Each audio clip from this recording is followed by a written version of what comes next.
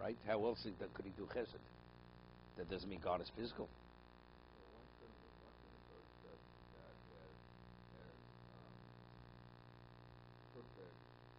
No, because no, because we have to describe him in more detail. You know, he's a great guy. What does that mean? I'm talking about a person. He's a great guy. What does that mean? What does that mean? He's a great guy. That means he could hit the ball out of the park. What does that mean? He's a great guy. Right? It's like so general. God is everything. What is everything? For us to relate, to be able to process that, you have to become more detailed. He's Godel, he's Gibor, he's Nora, he's whatever. Okay, we're ready to start the first halach in Shulchan Aruch. Okay. Yizgabe karig, lamod baboker, lamod is boro. Mishnah Pirkei Avos, right? Ventemo. You should be gibo karig. So when does this manifest itself? When should this characteristic be applied? When you get up in the morning, Yizgabe karig, lamod baboker, lamod is boro. Wait. Shihu ma'or ha'shochar, this language, Shihu ma'or ha'shochar, that's from by David HaMelech, quotes a posuk, right? Most people, why they awake in the morning? Because of the light, right? After dawn. You should awaken dawn. You should be up before dawn comes. Shihu ma'or es ha'shochar. Let's take a look at the Mishnah Berurah, 40. So the Gemara has a stira, Brochus. The Gemara has a stira. Lavod is boro. Person should be yizgabel ari lamod baboke for what? For what? To catch a plane to Spain, right? Lavod is boro, to serve your creator, your maker. Ki l'kach nivra odom, why were you created? You created to serve him. K'mo shomer hakosov kol adikra b'shmi l'chvodi borosi. The Navi says, all that's called my name was created for my glory. Va'af em yasienu, here now. Va'af em yasienu yitzor b'choref lomar. This is preheated homes.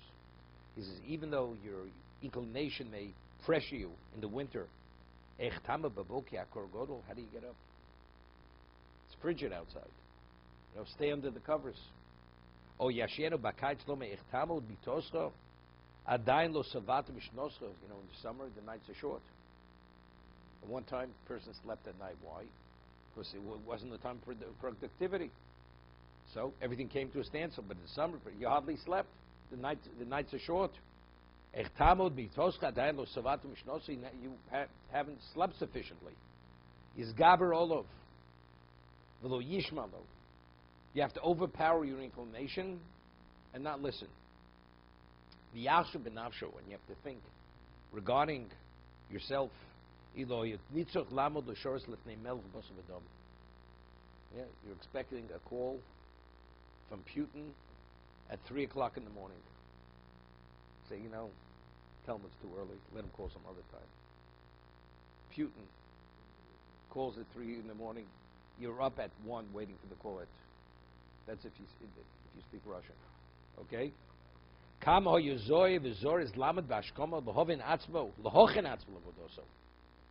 How much would he be careful and be motivated to rise even earlier to prepare yourself for that service?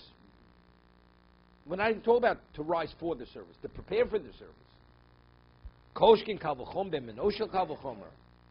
So with every level of definiteness, you shouldn't rise.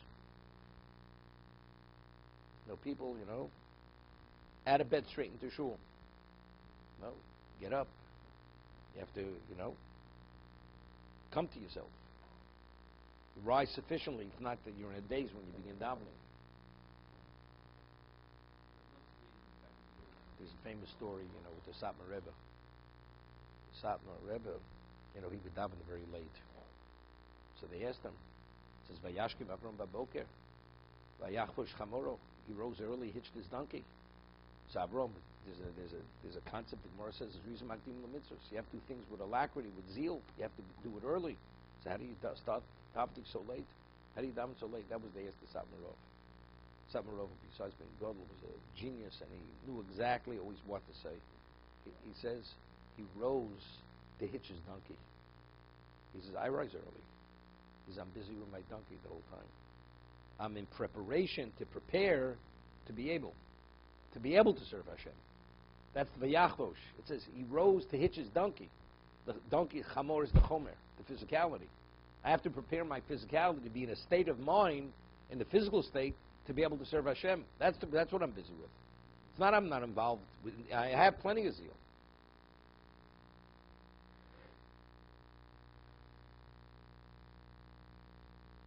Hashochar.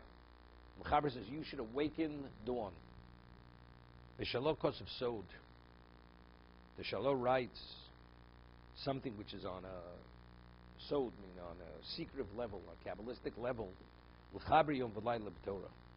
You should always connect day and night with Torah. Let's say you're going from day to night, you should span that gap with Torah. You're going from night to day, all should be spanned with Torah. Or with tefillah. Or with tefillah. Tefillah is, we're talking about like tilling. Heim baboka, heim berev, whether it's in the morning or the evening. So Baruch Hashem, in the morning we span it. Here. Right? We span it. Torah we start, it's already night. It's still night, and we expand it into the day.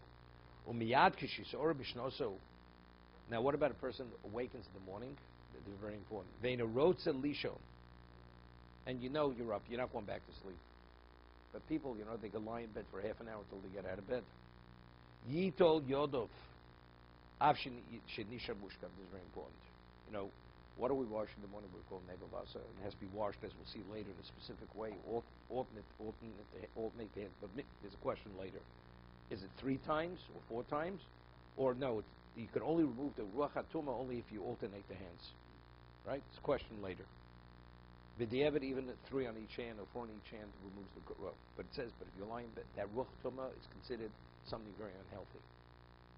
It's something which is detrimental to one's spirituality, even your physicality. The Gemara says until you wash your hands, you're not permitted to touch your eyes, your nose, any opening in the body. You're not permitted. The Gemara says it's a sakona, ultimately. So if that's the case, if you lie in bed and you're not going back to sleep, you should wash your hands immediately. You should wash them, because having that ruach hatuma, that contaminated spirit on your hands, is something unhealthy. What about if you're going to walk around? You're not permitted. The Gemara says you're not permitted to walk 4 cubits. We'll see later. It's a shiloh. If you're within the same structure, the whole structure is considered dal ramos. And they rely on this in yeshivas. When certain yeshivas, they don't want boys to have what we call negovasa, a basin by the bed with water. Why? Because ultimately, the floors get ruined. They spill it on the floor. The basin gets knocked over. It becomes, I can imagine, you have 100 students, 200 students, and every day, it's inevitable 50 of the basins are knocked over. So you have, the floors get ruined. So they say, we rely, we'll see later, it's based on Eliyah Rabbah, that if it's under one structure, that's called Dal Ramos. As long as it's within, you're not leaving that structure to go to another building. That's all Dal Ramos. He says you have to be very careful to remove this ruach tum immediately when you get up, or minimally not to walk Dal Ramos. And the Zohar speaks extremely and continuously about the punishment for this. Allowing this ruach tumah to remain on the person. It's interesting. The Chief Pace of Frank speaks about this. In America, the Goy doesn't have ruach tumah. Only a Jew. Okay? You go to a kosher bakery, and the counter person, man or woman, not observant, but it's a Jew but not observant. They didn't wash negavasa. Instead, they touched the bread. The serving of this before, they use gloves, the same gloves they touch the money and touch the bread, because they want to keep, hygienically clean. Right? Right? But they touch, if they're wearing gloves, it's not a problem. Of course. But if they touch the food, later the Mechaber says, before we wash now, you touch the food, you're not supposed to eat that food. The food, because it's transferred, that ruach hatumah is transferred over onto the food. Okay? So if that's the case, and he speaks of it, he speaks of Frank, like in Israel, you have the vegetable and fruit vendors. So they set out everything in the morning, the fruit and vegetables. It's a problem. So if they're not observant people, they didn't wash properly, they didn't wash it all, whatever it is, and they're touching the fruit. Or what about, you have patrons, you have customers coming, and they start picking and choosing the fruit. So and you live in a Jewish community, many of the people are Jews, not observant Jews, and they're touching the fruit. And the fruit's not prepackaged. So what happens? It's a problem. It's a problem. What about if you go to a dentist, and the dentist himself is not an observant Jew? That's the story with the Chazon Ish. And he puts his fingers in your mouth, right? It's a problem. So you'd say, you go, make sure to be the fourth or fifth patient. By the time he gets to you, he's washed his hands multiple times, so you don't have to worry about it, right?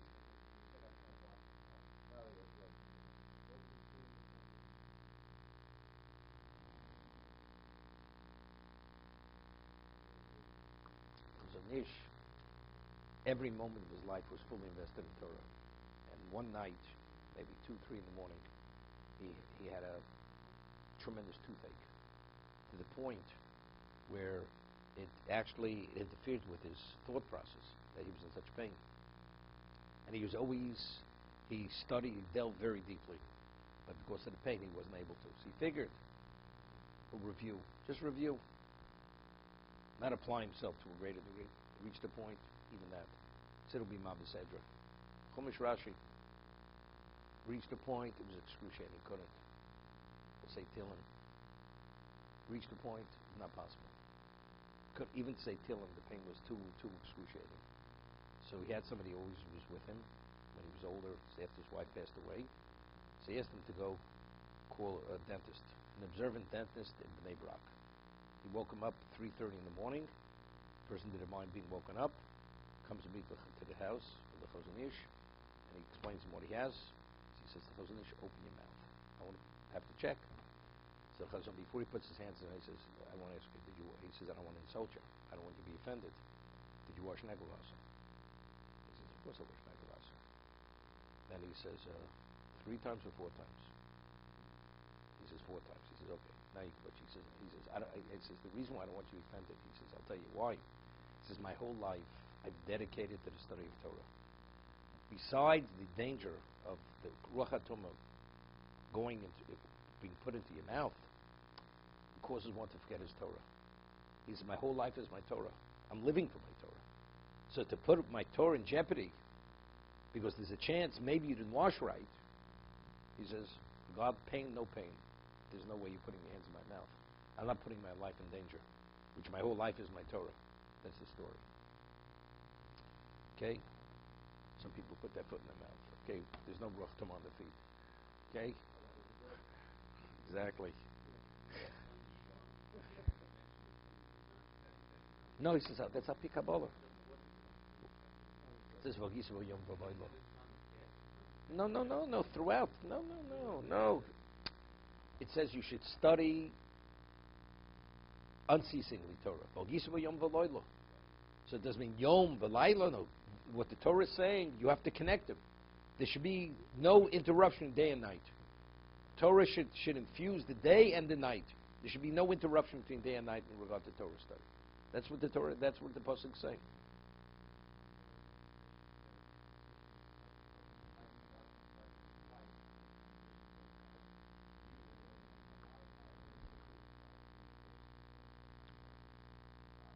Wait, this is very important. Kol mokom cholila lavor shum isa avor chesron netilos yudayim. Let's a person rises in the morning, he has a tremendous urge to urinate. And he has to withhold himself because he says, I want to first wash Negelavasa. He's doing the wrong thing. Because the Gemara says, not only your kidneys, you could actually, it could ultimately cause an infection which could lead to sterility, causing an infection. Let's say somebody else prepared Negelavasa, and you're going to use his Negelavasa, you're going to be a tzaddik on somebody else's cheshbon. I've been saying that don't wash Negelavasa and do rahari, it's considered stealing. But a famous story with the Chofetz Chaim. I got to give Machi a full dose of story this morning. The Chofetz Chaim, he was world renowned to be a chassid. He had a guest. The Chofetz Chaim, so you ever go to a Hasidic house, they say all kinds of things before they get to Shalom Aleichem. They rise and they're shaking and they're swaying, The only thing that's not swaying is the chandelier. Everything else is swaying. By Hasidim. By a person not a Chassid, you say one, you say, you start with Shalom Aleichem, Eishes Chaim, go straight to Kiddush. By there's a whole thing, 15, 20 minutes even before you get to Kiddush. Okay? The Chofetz Chaim, person comes, guest Chofetz Chaim's house. Straight to the Kiddush. No Shalom Aleichem, no Eishes Chaim, straight to the Kiddush. Person's amazed. This is the world-renowned tzaddik, chassid, holy man. Go straight to Kiddush. What's the urgency? So he says to the Chofetz Chaim, he says, I don't want to ask any question. He says, minimally, Shalom Aleichem. He says, I want to explain you something. The girl who works in this house is a Yisoma, is an orphan. She's been up since Thursday night all night preparing for Shabbos, cleaning the house, cooking, helping my wife cook, so and so forth. She hasn't slept. She barely could stand on her feet. It's important for her to eat immediately. He says, what I'm going to be a tzaddik, say Shalom Aleichem, Eishes Chaim, and delay her that she shouldn't be able to eat. She has to go to sleep. Yeah, that was the Chofetz Chaim. Famous story with the Rabbi Shlomo Salanta too. The Gemara, based on the Gemara Chulin, the Mechaber rules that when you wash Dil Sinai, if you use, earlier there's a good idea versus the insurance company, that if you use an abundance of water from Dil Sinai, it's a school of for wealth Ashirus. So Rabbi Shlomo Salanta, who was the Gadol Ador, who instituted the whole Muslim movement, he's a guest in someone's house, and he uses the minimal amount of water just to wash Dil Sinai. The minimal. So somebody looks at him amazed. You should gush it on. Just pour it on in a gush. He says, I want to ask a question. He says, who do you think brings the water to the house? Somebody has to go to the well, carry a bucket or a barrel of water on his back. What, I'm going to be a tzaddik that this man has to bring more water? The less often he has to do it, the less of a burden it is. Where do I have a right? Understand? This is godless. This is Gedolei Yisrael. You're not compromising the halacha, but to be able to benefit something which is not the obligation, I have no right to do that. Can't be a tzaddik on somebody else's cheshbon.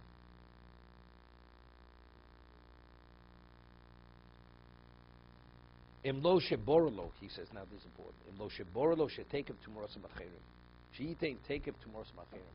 He says you can take somebody else's water if the moment you finish, you can replace the water immediately. Because we could say with certainty, the person wouldn't mind. Right? But very often, a person borrows a pair of tefillin. Gemara says, you don't have to ask permission. You use somebody else's tefillin. But you know something? Or somebody else's towel. You have to rewrap it exactly as you found it. If not, it's considered gzela. It's considered stealing. Because we could say with certainty a person would want somebody else to be able to be yotze with his object, the mitzvah. But that's only if you put everything back to where you found it. But sometimes the person bought it, they just leave it just unraveled on the table. The towel's just thrown on top of the tefillin. They walk out. The person comes back, he can't even find his towel since tefillin. So the man's a thief. Right? People don't think. People borrow books. They never return the books. Never return them. Svarim. But if you're going to take it and you're going to return it immediately, it's not a problem. I'll tell you the truth. In yeshiva, people have names. So you can borrow somebody else's Gemara. You want to look at something. It's not you're going to sit and learn with it, where he needs the Gemara for himself, because everybody has his own Gemara in yeshiva. It's like lahavdil, like textbooks. You have your own textbook. So you have your own Gemara, lahavdil. Okay? But sometimes these certain boys used to write, cannot be used without explicit permission. Yeah, that's what he was writing in the Gemaras. Understand? It told you a little bit about the person. You don't breathe the air in this room unless I give you permission. They give ice, and they don't even give ice away in the winter. These kinds of people, whatever it is, this kind of person. There was a certain person in yeshiva, in the olden days, where the food wasn't. Today, food is at something on a quality level. In those days, it wasn't. So once in a while, they would give danishes. When they have a dairy meal, to a certain person, and they would put enough. Only they had 6 people, 8 people on a table. They put 6. Come to the table, and I see this person. This person was a South African. They would be. So he was a South African, and I see he hasn't even gone. He already has 2 danishes next to him. So I said to him, I said, There's only enough for the people on the table. How do you take two? That's what he said to him. How do you take two?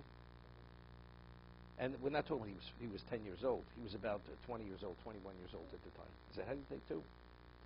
He said, well, it's true, but you realize it's inevitable there can be extras in the dining room. So if the person can't find it, he'll go to another table and take from another table. Yeah? This is what he answers me. This man today is 69 years old, was never married. You got it. That's what I'm telling you. He never got married. 69 years old. That's where he's still looking for the Danishes. He's sending the guy to the next table for the Danishes. Okay. Whatever it is. Bekiso, bekaso, bekoso. Certain idiosyncrasies reveal everything about the person. Okay. Wait. V'yeshin ichsholam bozeh. Im eiru shamayim rechokim ve'lo mayim shekorvim elov. He says, unfortunately, people, they fail in this area. The water, the source of water is far away, and they don't replace it. People who will machmir, they don't have water available. It says you shouldn't go dalan amos without washing nevivasa. So they don't work in one stretch 4 amos. It's like on Shabbos. If you carry, when are you in violation on a Torah level? Only if you, from the location of where you remove it to you come to rest, it's 4 amos. If, let's say, you stop before, rabbinically you're not permitted to do it.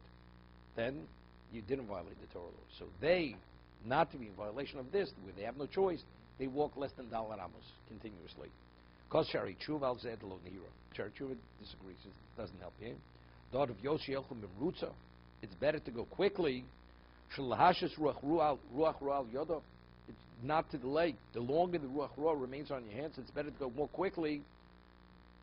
Yishom de Yizah Midan. Oh, this is it. Kola Beso Kedalan Amos Dami. There's an opinion that says that as long as it's with one structure, it's considered $1 Amos. Avalein Lismoch al Zeh. He says, but you shouldn't rely on this opinion. Ki'im b'shas adchak. Only if you have no choice. So in the yeshiva, 1 second. 1 second. 6 feet. So let's say from your bed to your bathroom, it's less than 6 feet. Maybe more. Okay, so then you should have negavasa.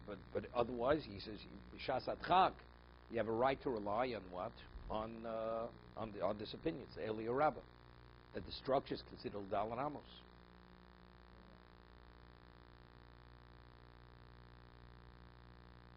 I remember my Rosh Hashanah once told me a story. Rabbi Teitz, he was the chief rabbi of Elizabeth. How did he become chief rabbi of Elizabeth? So Rabbi Teitz learned in Telz in Europe, and Telz needed money, and he was a single boy, single student, and they sent him from Telz to raise money in America. Raise money in America, he had his radio program. Years ago, he used to say a Blat Gemara every Saturday, Motzei Shabbos on the radio. It was famous. Hundreds of people used to listen to the radio. He was a presence. He was a personality, and he was an orator. He was able to speak.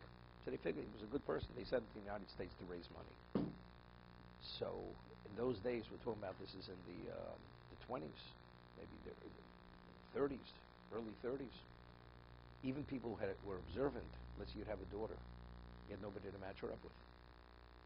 How do you find a spouse for your daughter? The Rav has a daughter. He raised his daughter with certain values.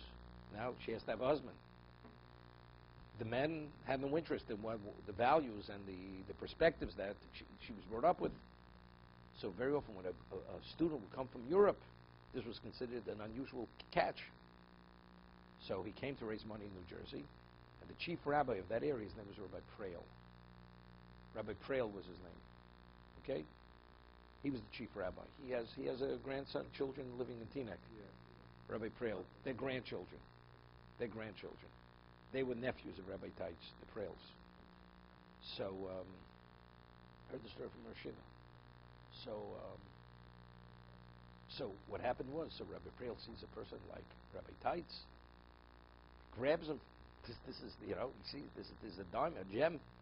And he married Rabbi Preil's daughter. Rabbi Teitz married Rabbi Preil's daughter. And when his father passed away, he became the chief rabbi of the whole area. That's how Rabbi Tice became the Rav of Elizabeth, New Jersey. So my Rishiva, this was like in 1930. He was in the United States. He came over in 29.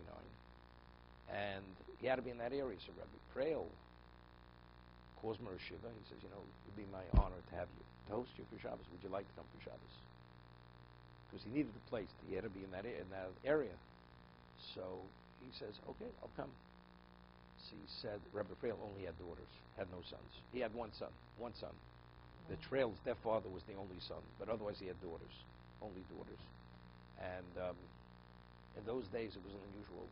Homes, the person wasn't literally poor. Every home had Persian rugs in the house. If you remember, in the 50s, most homes, you didn't have carpeting that was stapled to the floor. You had like Persian rug. What? Yeah, no, it was more than area rug. It was a Persian rug. Those years wasn't so expensive. Persian rugs. So he tells my Rishiva, you can invite it on one condition: you cannot have negel basa by your bed. Yeah, that's what he says, my Rishiva. Otherwise, what relevance to the story after what we're talking about? Okay, on one condition, no negel basa by the bed. Howard, you got to have your eyes wide open for this story. Okay, so he says, what's the problem? He says, I'll tell you a story. He says, in 27 or 28, Reb Baruch Ber and his son-in-law came. They were guests for Shabbos. And Reb Baruch Ber was a tzaddik of an unusual level. He would never, and he was machmir in every detail of everything. He was the Talmud Muvak of Reb Chaim Brisker. He wanted negel vasa by his bed. Well, I come to his room. The carpet was soaked with negel vasa. The Persian rug. He says, I'm not interested in that. You want to rely on the leniency that the house is considered Dalar Amos? Fine.